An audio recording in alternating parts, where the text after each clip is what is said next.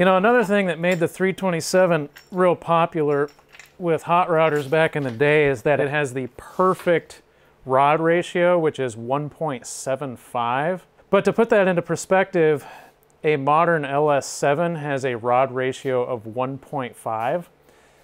And the red line on that thing factory is around 7,000 RPM, so take that with what you will. Are you going to see less cylinder wear over time because of having less side load from that rod ratio? I mean, maybe. But one thing I can say from experience is the 327 does sound different than a 350. 350, you can kind of hear the cylinders, you know, bobbing up and down a little bit more in there. It's hard to explain. 327 just has a little bit smoother of a sound to it. Again, take that for what it is, but that's just what I've noticed. We got a box, maybe to throw some shit in? Stuff that we're not keeping anyways? We can basically put both heads into that category, but... The lifters come right out, so that's kind of a good sign. And what heads are on this thing? 194s? No, they're way smaller than 194s. These are just little tiny stalkers. They're like 187, I think, is what really? these heads are. They're tiny. Oh, I thought that they were the bigger ones. No, no, no, no. These are tiny. So once again, this is another truck engine. Came out of a 67 Chevy pickup. But even still, in 1967, basically in all the engines, they were putting flat top pistons in, which is way better than what that 350 came with in 1972. Okay, Mr. Head. Yeah, maybe. Teeny tiny bit of a ridge, but not bad. Really not bad at all. We'll throw the dial bore gauge on them. The point is to just get basically an engine in the Nova that might even have a little more power than the 350. So the Nova still runs while we rebuild the 350 right. Yeah. I don't know. I mean, I think if you're buying all the pistons and you got to buy a set of rings, it might be worth tearing it all down. Actually, this cylinder does have some pitting in it. I wonder if you could just have them give it a hone. Or you could even dingle ball hone it. Well, that was my plan. I was just going to dingle ball hone it. Well, you can do all of them. But you know, you want something that you can go to the track and not be worried totally that it's going to blow up every time. Oh, trust me, I won't be worried about that. Oh, you won't be worried? All right, well, if that's the case. Makes for better TV. Well, why don't, let's throw the dial bore gauge in this cylinder here. See where it's at? Just to see where it's at, because that's going to kind of tell us how far we should go with this thing. Yeah, that's going to determine. But, you know, if it's a little bit loosey-goosey on the pistons, that's all the better to throw some nitrous at it. That's true. That's true. That'll help fatten up that ring gap. Yeah. The 350, that one is loose enough. It probably has the ring gap opened up enough for, for nitrous. Probably. Nitrous and a bunch of blow-by. Yeah. That looks like a little over 20,000, doesn't it? So this thing's probably been rebuilt once before. 28.0285. Oh, there it is right there. 030. 030. Oh. So you're already at 30 thousandths on this big guy. We're already 30.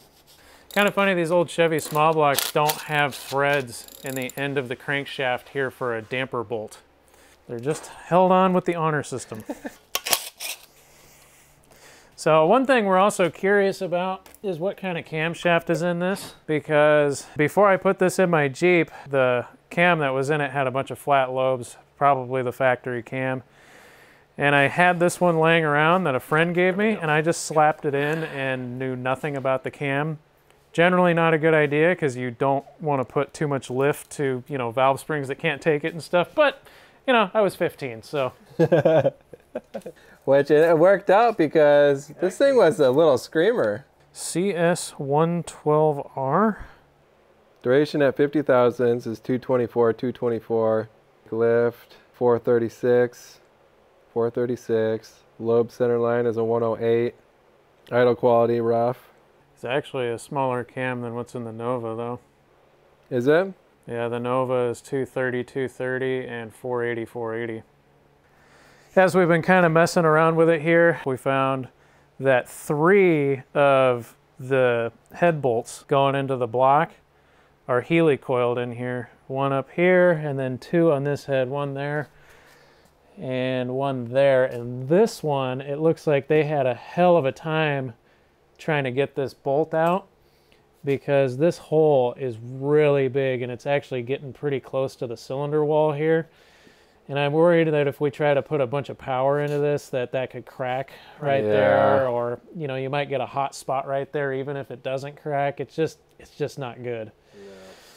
So that being the case, this block is in quite a bit worse shape than I thought. You know, maybe you guys tell me, leave some comments. What do you think? What should we do with this? Should we even mess with it and just go super cheap? You know, grab a set of 30,000 pistons, dingle ball hone it, slap it together. Or should we just jump straight to the 350 and build that thing to the hills? I suspect they'll choose the 350, but 327s are badass. 327s are cool. I love them. But there's definitely a nostalgia factor there to them. Well, kind of a bummer.